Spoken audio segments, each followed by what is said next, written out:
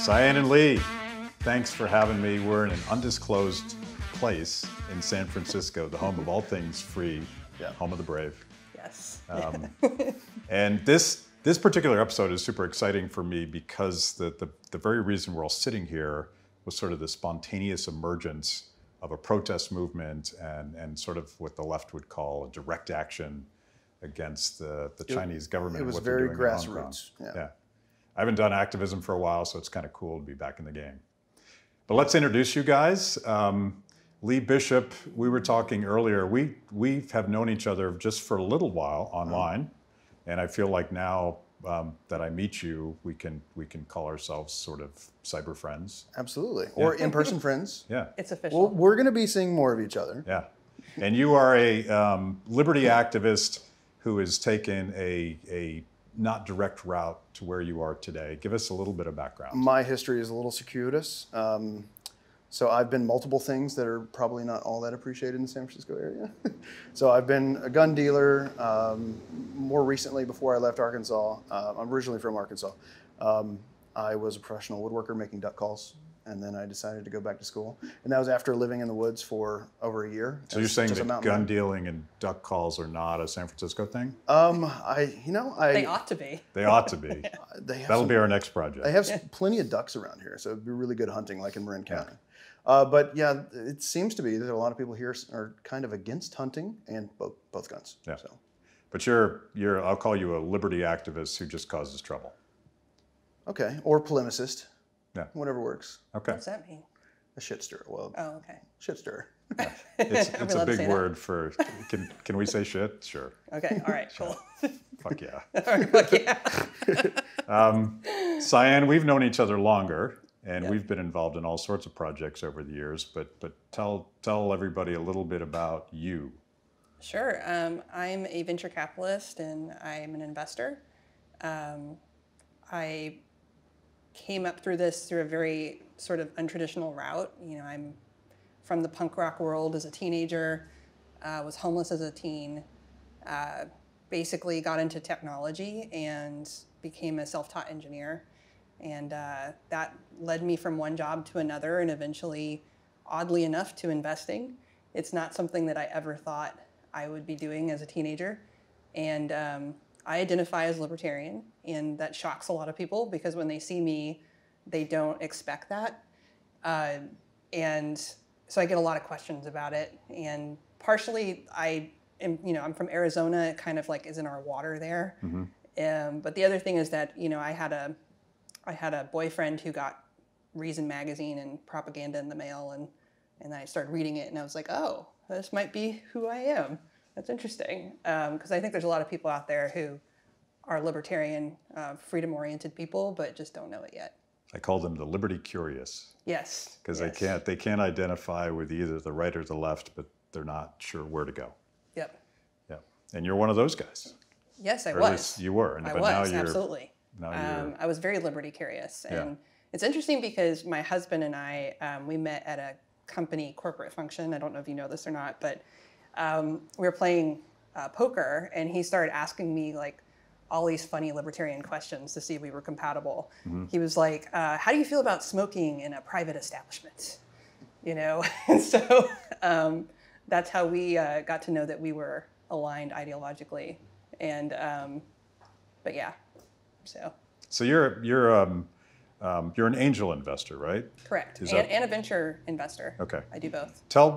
Tell me, the uninitiated, the difference. I understand angel a little bit, but what's the difference between one and the other? Yeah, so one is investing your own capital, and the other is investing other people's capital. So I invest money of basically my family's money into high-risk startups that may go to zero. And then I also invest other people's money in very similar situations on behalf of Founders Fund, which is a venture firm here in San Francisco. And that's Peter Thiel's gig, right? Correct. One of his gigs. One of his gigs. He has a lot of different funds, but we're one of them. We're part of the Thiel family.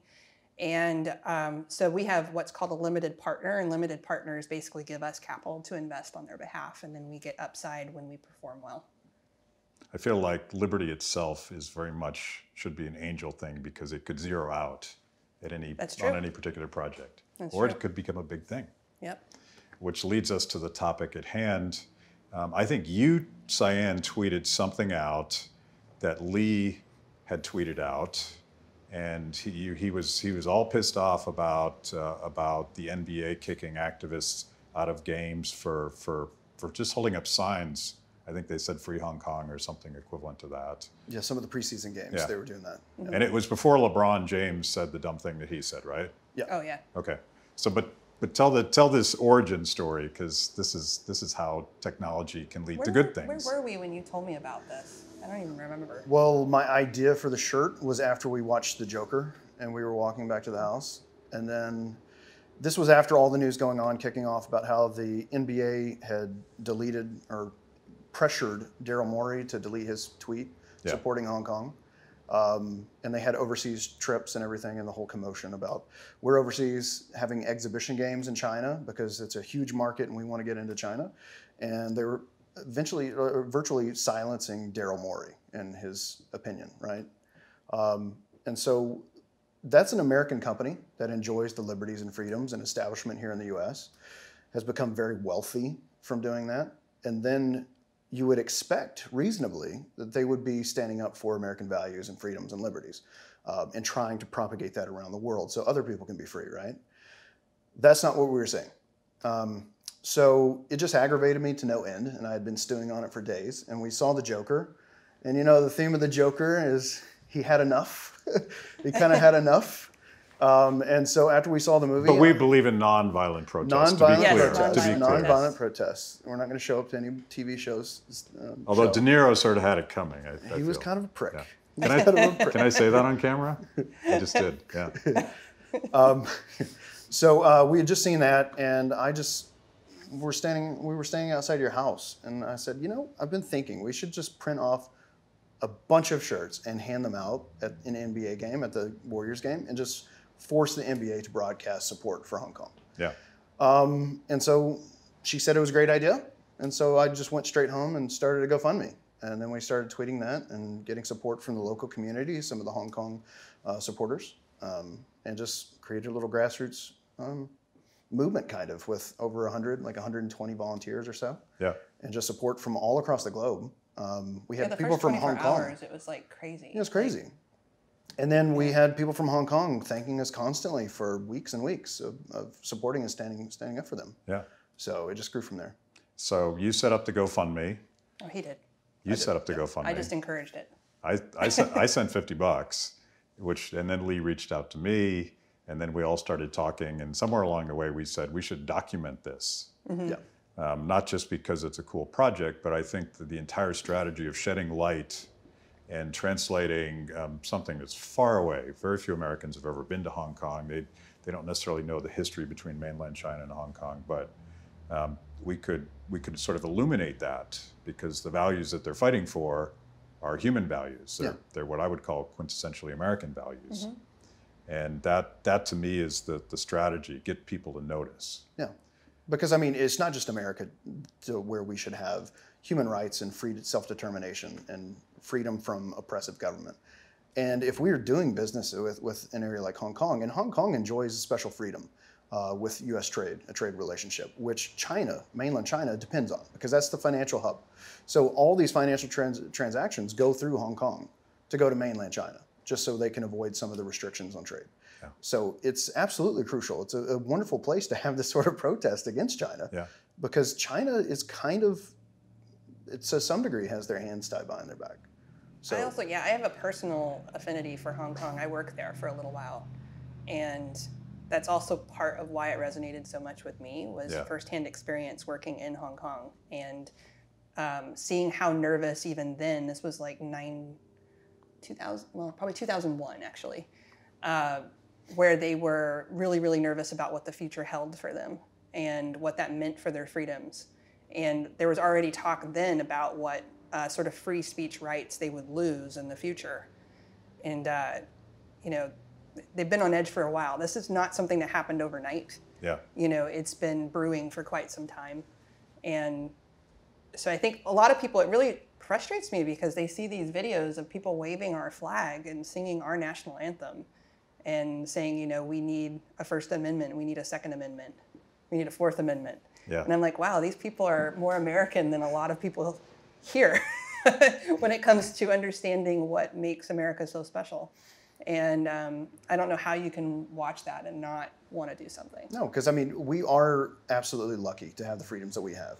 And to see other people yearning for that, and then seeing Americans here taking essentially our freedoms for granted, Yeah. not really appreciating, wanting to limit speech because it hurts someone's feeling. Yeah. And then we see these people just yearning for that sort of freedom. So it's really, you know, just heartening. My favorite meme is be the Americans that Hong Kongers think you are. Yes. Yeah.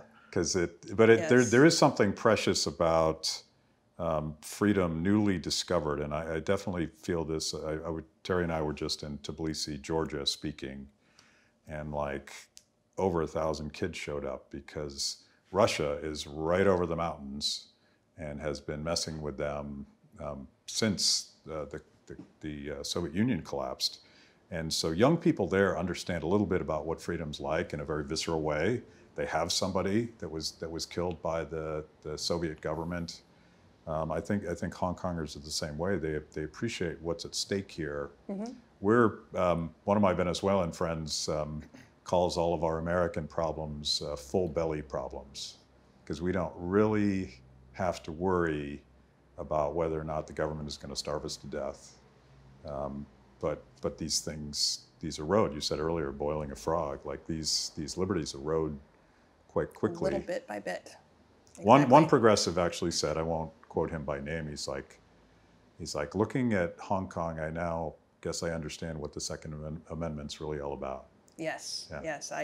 We were joking but not joking that it would be really great to go and arm Taiwan. And all of the people of Taiwan. And or just have the U.S. military take over a port, you know, yeah. if we could. Yeah. Maybe Hong Kong could become a 51st state or something. Yeah. But yeah, no, they realize it themselves. You know, I've started seeing signs. It's like, we need a Second Amendment. They know that they're outgunned and outnumbered, and the only thing that they can fight with are their words and, you know, refusal to work and protesting, and that's really all they've got. Just shutting down the city to where it can't operate. Yeah. Yeah. Because I mean, you have 1/7 of the island just shutting down, just blocking the streets. You've got what's the population of Hong Kong? Around 8 million or so? 7 million? I think it's like 7 million. Yeah. And so then you have over 1 million people in the streets on these protest days. It's 1/7 of the population. Just shutting down the that's city. Pretty intense. Yeah. Imagine if that happened here. Yeah. Yeah, imagine. And so if you have that many people showing up, the support, and you saw this in the recent election, like vast majority of the people in Hong Kong, unless they're literally in bed with the Chinese government, are for the protesters. Just most people don't have the courage to risk their lives and go out. But they kind of don't have an excuse after these protests for five or 6 months. Yeah. So when they recently had those elections for the city council, they took over 17 out of the 18 districts in the city. Yeah. So they had 76 or 77% of the vote, which they had a minority the last time they voted. The last time it was majority share of the supporters of the Beijing. Yeah. So. And then we talk to people from there, and they say, well, you know, it's more symbolic than anything because the elections are a sham and they don't really have much power. But it also kind of arms the pro-democracy crowd too, because you'd constantly heard propaganda from mainland China saying, oh, well, that's a minority sort of thing. We have a silent majority supporting Beijing. Right. And then you have this vote that totally proves otherwise. And so now the government doesn't know what to do. They don't know what to do. You have Carrie Lam. She's like, I don't know. City's broken. Right. What do you want me to do, Beijing? Yeah. Well, this is the power of technology and video, and the fact that millions and millions and millions of people all over the world are paying attention to this in a way that never, ever happened during Tiananmen Square. If this happened on mainland, we wouldn't be hearing this. Right. Because of the Great Wall of China. Yeah. The cyber firewall. The Great whatever Cyber they call Firewall. it. Yeah. But Hong Kong has that luxury to be able to get their message out to the world. I mean, just recently we also saw Iran, to where they shut down the internet. So they're lucky to be able to get that word out. If it were in mainland, we might not hear as much at all. Yeah.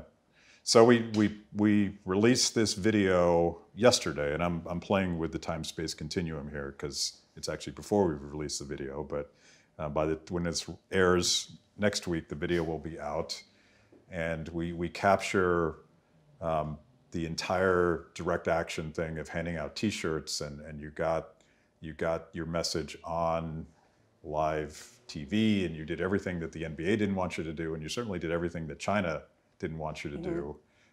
What's your diagnosis of the action, and what do you think comes next?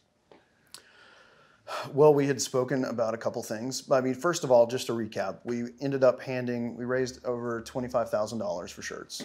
We handed out over 4,000 at 2 different games. And there was a little bit of support from within the NBA organization. But I don't know. I feel that we were successful in getting our message across, especially that second game that Cyan was able to go to, which she bravely, unapologetically wore for your Hong Kong shirt on live broadcast on the court side in front of the players. That's the one that kept showing up. Yeah, interestingly, so when you buy courtside tickets, it comes with this like special lounge event that you can go to in the background. And it's where all of the like quote unquote VIPs go and have snacks and drinks or whatever. And we walked in, it was Drew Curtis, who runs Fark.com. We walked in, and he also works at Reddit. And everyone stopped and looked at our shirts. And there was a bunch of nods and a lot of sort of like grins. And what was really interesting is we had like top-notch VIP service from all of the people working there. Like constantly, like, do you need anything to drink? Do you need anything to eat? And then finally someone whispered like in our ears, like they were like, we really like your shirts. And I was like, wow, like this is awesome. People are actually really excited about this. And we had people who came up to us and asked how they could get the shirt. We also, we realized at one point that in order for our shirts to show up on television, we needed to turn them around. And so we went to the bathroom, turned our shirts around, and a bunch of people noticed and thought that the arena had asked us to turn our shirts inside out. And so they were really concerned and about to do something about it. Yeah. And we're like, no, it's just so that we can end up on the TV screen. Yeah. You know, because as they pan the camera across, they can't miss us. And so we would stand up every moment we could, cheer and stand. We did, so that you could just see it every single time, and there was no escaping it. It was fantastic. And what we realized is we could definitely. It was an interesting marketing exercise, if nothing else, because we figured out we actually only needed about 40 shirts. Yeah. So basically our future plans would just be handing out to a smaller group, probably around the court side. Yeah, find people that have the right high visibility marketing. High visibility. Because it turns out the folks there were not afraid to wear the shirts. Yeah. We thought they would be, but they weren't. And after they saw she and Drew on the court side, then people even in the stands started putting their shirts on, because they're just like, well, we're not going to get kicked out. They're not getting kicked out. So. But we got high fives, and people were pretty excited about it. So you can make a difference with shirts. And I think that people had to stop and think about what the NBA was doing, how this impacts people. And, I also think that, getting on television sent a message to Hong Kong. Like, we got people in Hong Kong who saw it. Yeah. And they said, thank you so much for standing with us, because that was our goal. Yeah. It's not for ourselves, it's just so that we can get that message out there. And people who are watching it at home actually tagged it as well. And they were like, I can't believe this, but I'm seeing free Hong Kong shirts right there on the court. So. But it also, it creates like copycats. And this is always true with grassroots activism. And it certainly was true in Hong Kong. It started small. Mm-hmm. And we're one of many of these movements. Yeah. We're not the only one. So. Right, and there were some before you guys, and now there's been a bunch, and I don't know what the timing was, but the NBA is absolutely backed down on removing people. We were like the second one. I think a day earlier, the guy in LA had started his, and he was hugely successful. Yeah, and very supportive of us. And very supportive. So we worked together. We communicated with people within that group back and forth, and then we did the same for people that were trying to organize stuff in other cities. Yeah. So we were all just working together trying to promote, because it's not about us. We're trying to proliferate the message. Yeah. So if we could support someone in Houston or wherever, then more power to you. Here's the people we're using, and we'll give you the artwork. Go do it. Same thing with LA. They sent us the artwork if we wanted to use what they were doing. We actually handed out a couple boxes of their shirts too, because they had some that they brought up. Yeah, and you can see some of those in the video as well. Yeah. the principle here, it reminds me of my old days of trying to pressure politicians to do the right thing. And, you know, there was always that sort of naive hope that you could elect politicians who would do the right thing because it was the right thing to do. But that's not how it works. And I think the same is true with corporations. Same is true with the NBA. The same is true with any company, frankly, public or private. They're also susceptible to public opinion and grassroots pressure and being caught hypocritically not supporting what would be viewed as a fundamental universal value. Yeah. Freedom of association, freedom of speech, freedom to vote. Yeah. Like these aren't radical concepts in the United States, and I think that's probably why the NBA had to back down. I'm also most disappointed in Nike. You know, Nike had this campaign about do something even if it means risking everything. Yeah. With Colin Kaepernick. Yeah. And they basically seized the moment of a great marketing opportunity around Black Lives Matter. And the fact that they were very silent on this, you know, is, you know, it's seen by everyone. You know, I think that it's really, really sad that they only cherry pick issues that help them, you know, sell sneakers. But they had a chance to actually really shine, and I actually think that they, you know, I think a lot of their shoes aren't even manufactured in China. Yeah. They've moved them to Korea and Vietnam, I think. Vietnam, and so I don't see why they didn't, you know, capture this moment, because it would have fit nicely along with that campaign, which is, you know, we do care about these freedoms, we do care about people, because that was all about people wearing shirts as well and expressing themselves and taking a knee. Yeah. You know, Because they were wearing their shirts pregame warm-ups, supporting that cause. Yeah. And those were the players doing it. So we were actually trying to get some of the players to wear shirts too, and they didn't really respond. No. Well, try. the good news or the bad news is that this fight's not over, and we're going to need a lot more participation amongst consumers and companies, and even in the case of you know, you had one of the few bipartisan pieces of legislation. Usually when something passes on a bipartisan and almost universal basis, I'm like, what did they do to us now? Yeah. But this one is pretty good, and it's also symbolic. Symbolic statement of support for the Hong Kong people that Democratic House, Republican Senate, Republican President signed. And I was caught off guard, to be honest. Of course, I think these things are related, and it wasn't just that one night that you guys did it. It's all of this combined. Oh, for sure. It made it impossible for Congress. Well, not and there to were say impassioned something. speech from our representatives as well. Yeah.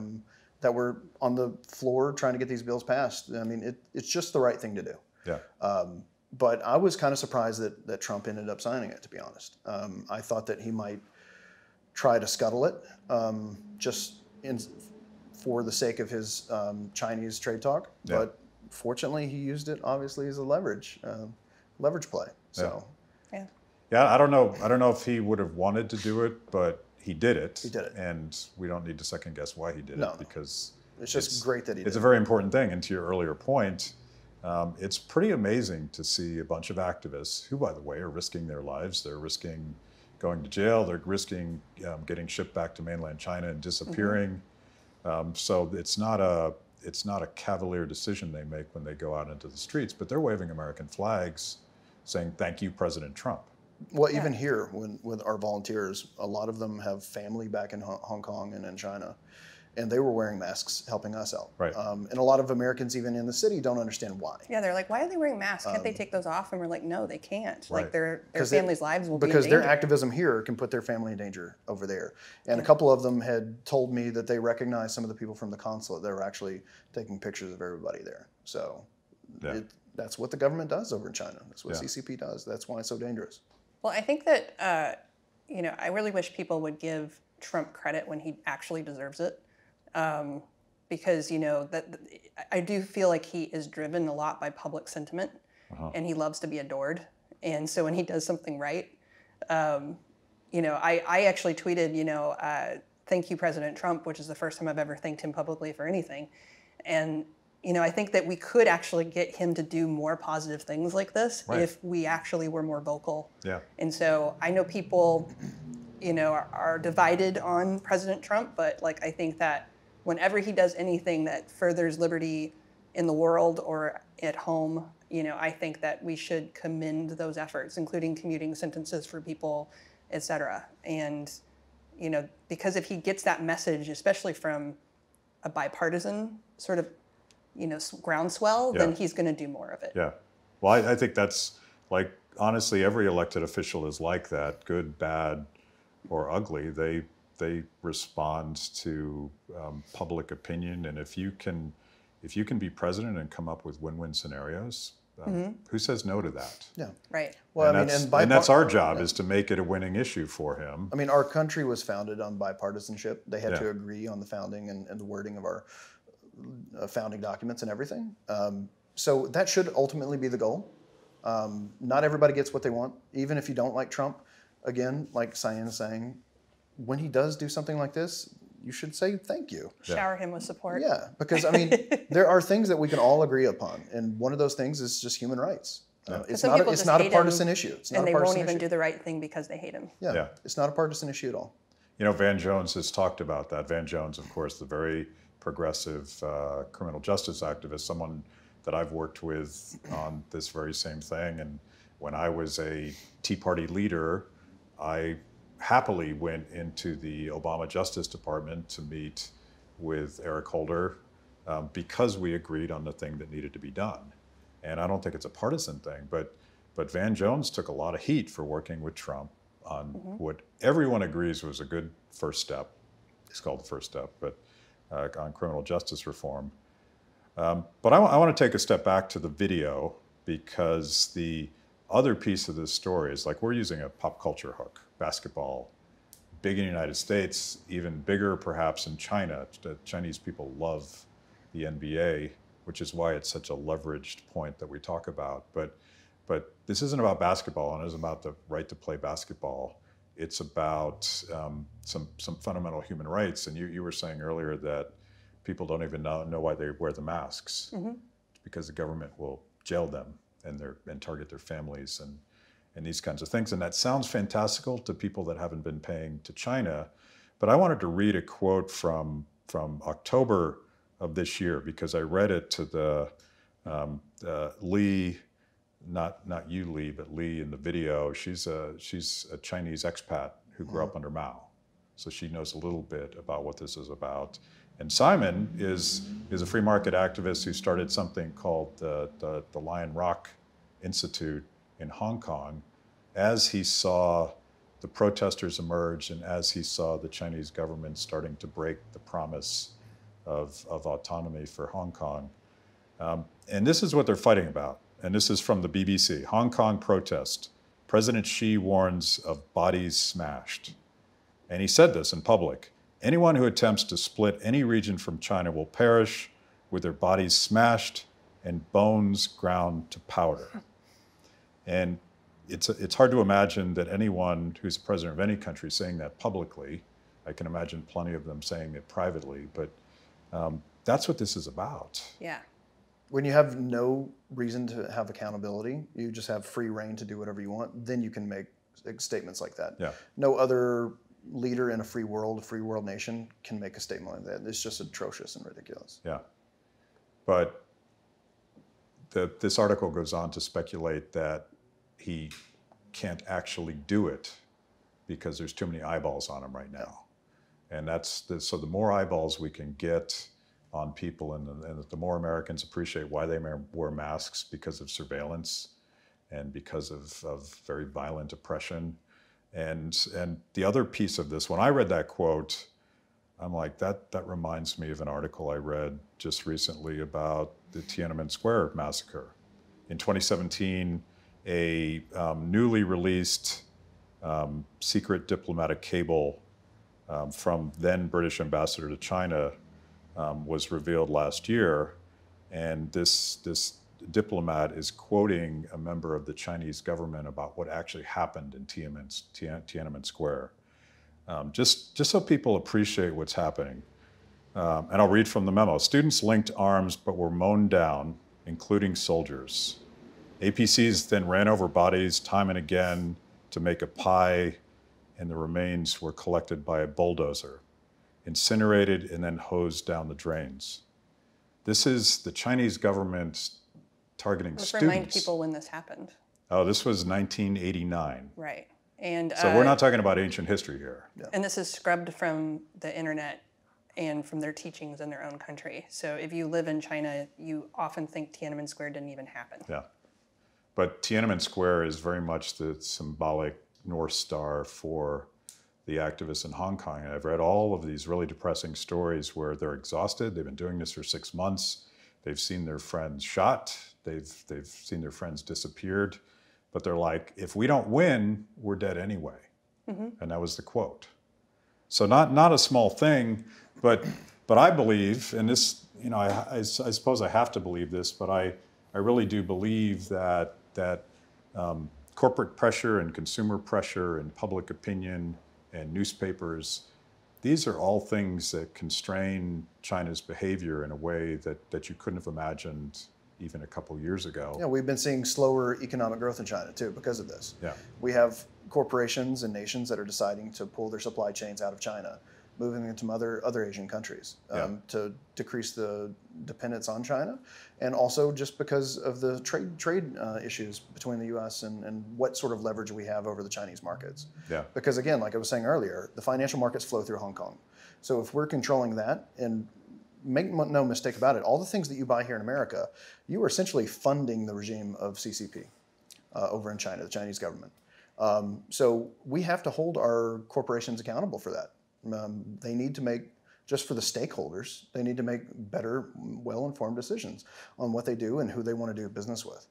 Because it's our money that is funding this sort of oppression. I used to be pro buying things from China because I do believe that, you know, as people become wealthier and have economic freedom, then freedom comes along with that as well. So like, this is not about Chinese people.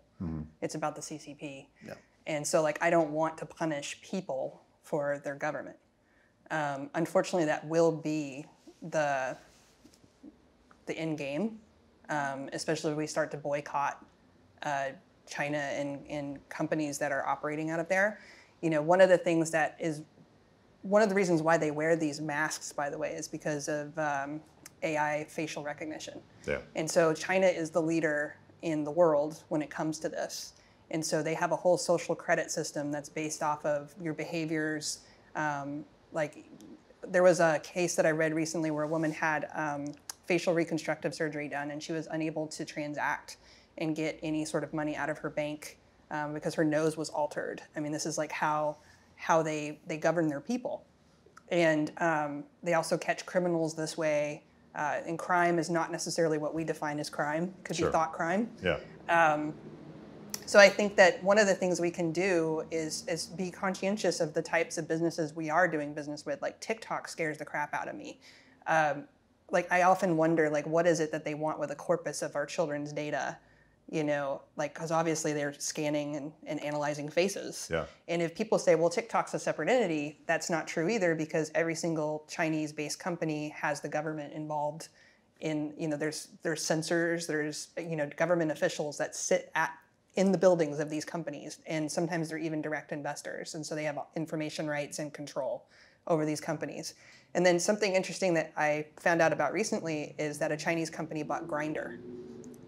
This is really concerning. So if you think about Grindr is the #1 network in the world for gay men to hook up, and you know they now have access to a world corpus of, you know, pictures and torsos and faces and profiles of gay men hooking up. Yeah. What could they do with that?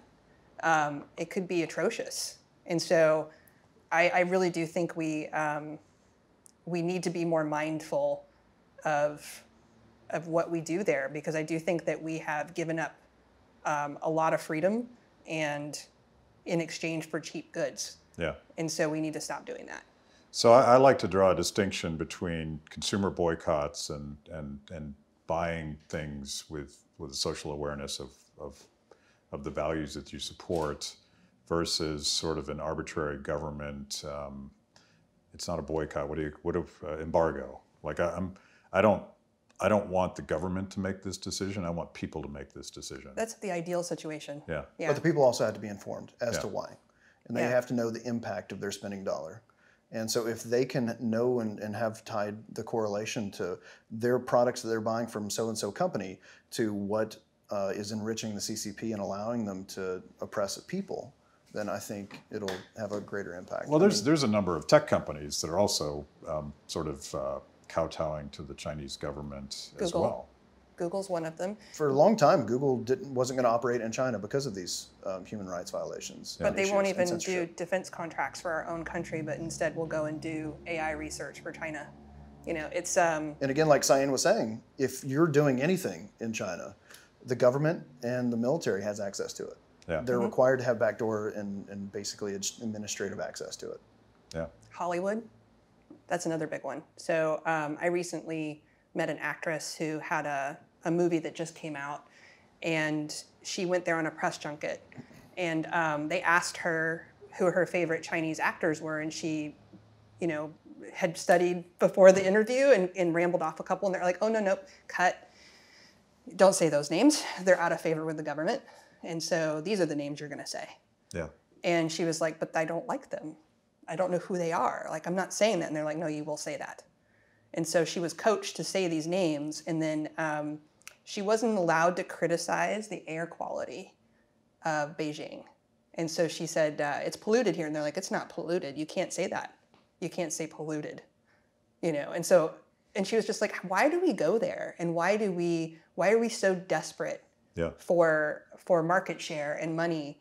And not only that, but they censor our movies. So if we want to say anything about China, about what's going on there, you know, they won't give distribution to that movie if it has any sort of negative impact on how they're perceived. And this is a relatively new phenomenon, even with movies too, because previously, before Xi Jinping, and also like around 2000 or so, they would still get American movies there. They wouldn't be able to censor them, but they could pick which ones they wanted to air. And if that is access to the market, great. But we are actively seeing Hollywood studios kowtowing. Altering scripts. Changing scripts. Changing scripts before movies are even made, just to making sure that they have a prominent, like one of their favorite Chinese actors or actresses in the movie. So they actively do that. Or MIB, or the recent MIB movie, Men in Black. You go into the little hall and now you hear Chinese speaking over the head, like over the intercom inside.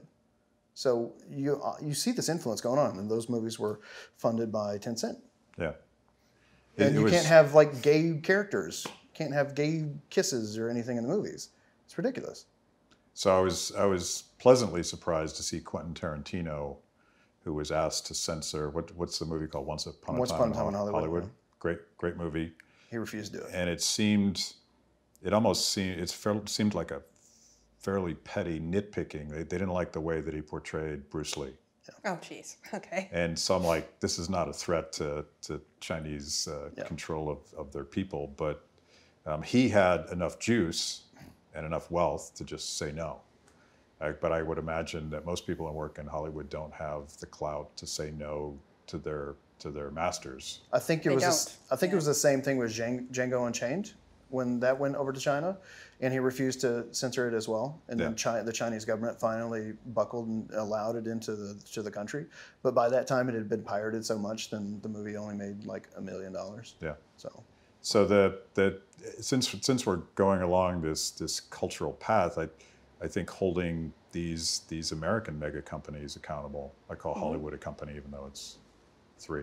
I don't know how many people work in Hollywood, but this accountability has to be bottom up. Like I don't think there's a law we can pass. I don't think a presidential proclamation, as powerful as it is symbolically, that's not going to solve this problem. It has to be public awareness. Don't watch their movies. Yeah. You know, unless you absolutely have to. Like you can avoid a lot of these movies. The other thing is that you can, you know, Twitter is open, and these actors and actresses and producers are on Twitter and they're listening. So, you know, if people, they adapt. Like if you look at all of the movies that are coming out, they're like rehashes of movies but recast with women. You know, and that's because of public discourse. Like they had to do that in order to appease an audience. And so this is the same thing, which is, you know, Hollywood lacks diversity of thought, and you know they people are so afraid there to have any sort of political leanings that, or any ideas that don't fit like what everyone else believes. But that's not reality. Like everyone, you know, even this actress I was talking to said, I'm afraid to even come out and say these things because I might not be cast in another movie, or my career could be over. Yeah. So these types of ideas could be career ending. Tarantino is at the top of his game and can do whatever he wants. But if you're an aspiring, you know, director or producer or actor, you can't do that. So what we need to do is encourage that kind of behavior and that sort of dissent that we've seen in the Me Too movement, et cetera. To make it safe, right? Make it safe. Yeah. Make it safe to say, you know, I don't agree with this. Yeah. And, you know, and the studios will have to listen. And it's okay to disagree with people. You're not going to die if somebody has a different opinion. But there are situations in San Francisco in business or even in Hollywood to where you have this sort of totalitarian view of if you don't agree with us, you're not one of us, you're not going to join us, you're not a culture fit, etc. Yeah. Well, think about Atlanta and the movie industry. A lot of people said we're not going to film in Atlanta or in the South due to... In Georgia for the abortion? Abortion, as well as there's the bathrooms, right? And so like if suddenly a bunch of people were just like, oh, we're not going to give you money or film there anymore. You know, if they're willing to do that, then why can't they stand up for millions of people's human rights? Right. You know, and so it's clear that they can do it when it makes sense for them. Well, I think they like on this issue, and these are like core human values that I don't consider either right or left, and there are people on the right and the left that don't apparently still believe in free speech and freedom of association and assembly and those kind of things. But I think, you know, the story you told earlier about people sort of nervously seeing your T-shirts inside an NBA game, and these are people that probably spent a fortune to be in the special reception room before they go down to their courtside seats. They were afraid to say, "That's awesome," right?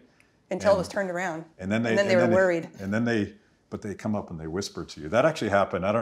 You remember that Bill Maher show that I did years ago, where you and a couple of your buddies were in the audience, and we were at a reception afterwards, and 3 times one of Bill Maher's staffers came up, like a production guy, and then someone that sort of managed the show, and looked around and whispered in my ear, "I love what you're doing, man."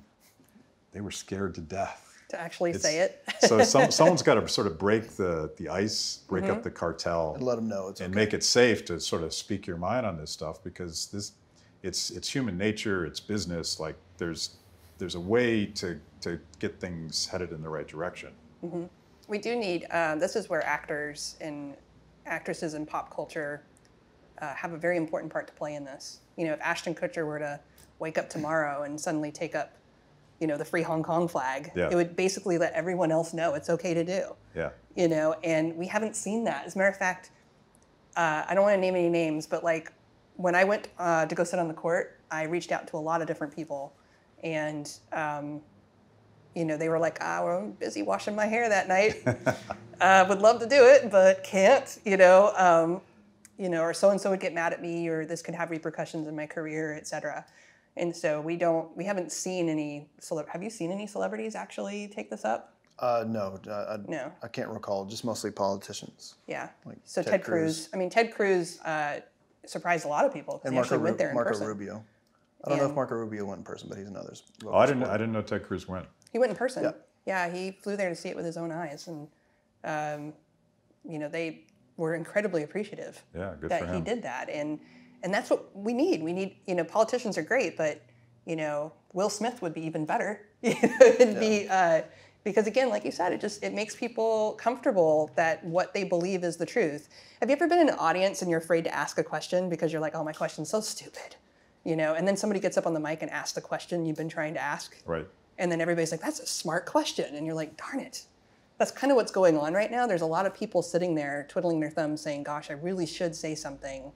I really should, but someone's just got to stick their neck out there and do it. It's kind of Saul Alinsky 101. The first person that steps out there defines the story, defines the message, and people that weren't sure what to think, all of a sudden they're like, yeah, that's right, and someone just needs to articulate it Unfortunately, Kanye's got a pretty full plate right now. Yeah, So. he's probably not the right person right now. He's the right person for lots of other things, but probably not that. Being in the venture capital world, I've had a lot of VCs reach out to me. So this is also an interesting area of conflict. There's a lot of firms that have taken money from China. Right around the time of the sort of the rise of Bitcoin, a bunch of Chinese investors came over to the US and started deploying hundreds of millions of dollars into companies and venture firms as a way of like parking money and keeping it safe. And so I think there's a lot of people who are also conflicted here, which is like, you know, if I admit that this is wrong, I also have to admit I took money from China. They can do both of those things. Like they took the money from China and they can still say it's wrong. Yeah. But for whatever reason, we're not seeing, you know, at least public support. I've been getting private support about what we've been doing. And so people have been giving us lots of high fives. We got a lot of donations from that community too, but they're afraid to be public about it. Yeah, so there are a lot of anonymous donations for that. Yeah. Yeah. So we need people bigger than ourselves. You know, this is a start, and like you said, it's mimetic, and people copy it. We want it copied. You know, the more people who are willing to stick their necks out there means that it makes it safe for everybody else to do it. Which gets us, this is probably a great place to wrap up, because that's precisely what this video is trying to do. And this show is the official launch for something that we want a lot of people to see. I want it to get to Hong Kong. Some of my Chinese expat friends are going to try to get it deep into that community, and we'll try to get past the Great Wall of China. But if people care, politicians and corporations and even dictators could follow. That's my theory. I just think that the public needs to be reminded that they're the ones ultimately in control, whether it be in politics or within business. With politicians, you vote for your politician. You have the control of the vote. With finished goods, consumer goods, you vote with your dollar. So if you let these companies know that we're not going to buy your product, and this is why. We control your company, we control your revenue flow. We have the power, and you're going to stand up for human rights. Then that will go a long way, because ultimately the people have the power. Yeah, they might not for good. They may not understand how powerful they are, but if we remind them and let them know how powerful they are, then I think we can see some positive action. Yeah. Yeah, we already have this, it's even called cancel culture. You know, people get outraged over everything. You know, they just need to get outraged over this. And that will actually start to move the needle. You know, I think that you're more gentle than I am. So get outraged about something that really, really, really matters. Really matters. Yeah, that really matters. And if people think they can't do anything and they're powerless, I mean, I felt that way too. Like we both felt that way. We're like, we feel so powerless in this situation. Like, what can we do? And that's why we did what we did. You know, and if there's all it takes is a few thousand people like ourselves to go and do it. And I'm a nobody. It just takes determination. I mean, when we were starting the GoFundMe project, people were messaging. They weren't sure who I was or if it was a scam. But then when they saw Cyan, they're like, okay, we can get behind that. We know it's not a scam. Yeah. But it just, you have to get used, people have to get familiar with that. It's like standing up for human rights is not something reserved for a certain class of people or for celebrities. I mean, anybody can get involved. Right. And so, again, it goes back to how powerful end users and consumers can be. Yeah. Well, look what a difference. He's a squirrel hunter from Arkansas. Yeah. Just a hillbilly from the mountains and came down out of the mountains to San Francisco. So do you wear that hat out in public in San Francisco? Oh, yeah. Yeah, I wear it all the time. He wears it for that reason. I wear it for that specific reason. I've been a gun owner since I was about this tall, but when I came here to San Francisco, and just recently with the city council declaring that gun owners are terrorists, essentially domestic terrorists, and the NRA is domestic terrorist group, I just started wearing this hat everywhere I go. Yeah. And it's been beautiful. I get nothing. No one says anything to me about it. I don't know why. It's a mystery. We make a lot of personal safety arguments about gun ownership, and I've shied away from sort of the philosophical libertarian argument that I need the right to bear arms because someday the government might try to take me out. And normally people's eyes roll and they're like, oh, you're just one of those crazy guys. And now I'm like, dude, Hong Kong. Yeah. And then you also have the argument here, oh, well, you can't stand against the military. Those are just civilian guns. You don't even need them. those aren't military guns. But then to argue against the guns, well, those are military guns. You don't need them. So they go back and forth on this argument. You can't stand up against the government with what you have, but you can because they're military weapons. So it's just totally dishonest, you know. Just looking back at our history, if you look at some of the standoffs we've had between the government and small groups of people with guns, the small group of people with guns won both times that I can think of. And partially just because they're so afraid to go in there. Yeah. And I'm not saying I agree with these people or what they were doing, but you know, it just shows like how powerful it can be. So if you had 1 million out of 7 million people with guns in Hong Kong, this would not be happening. Right. It never would have started. Nope, never would have started. Yeah. The government needs a little bit of fear of the people. So it has to be reminded that the people ultimately have the control. The government should fear its people. Yeah. Someone famous said that. Someone famous said that. Once upon a time. Yeah. Long ago. Okay. Direct to camera, you guys got to check out the video. It's very cleverly called Free Hong Kong, and you can find it at freethepeople.org. You can find it on our YouTube page. And if we do our job, you're going to find it everywhere. It's going to be so clogging up your Facebook feed that you're finally going to send Lee $50 to print more shirts. Awesome. Thank you, guys. Thanks Thank for you. joining Thank me. you. Thank you.